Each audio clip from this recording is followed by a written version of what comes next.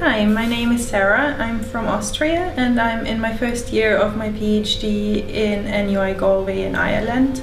I do my PhD in the field of human rights and disability law, and it's focusing on how we can promote inclusive employment by furthering WISE, and it's a comparative study between the legal regulations of Italy, Ireland and Austria. The MS conference is really useful to me because at my home university it's mainly people from a human rights and disability background, and I feel a bit alone when I talk about the social enterprise side of things.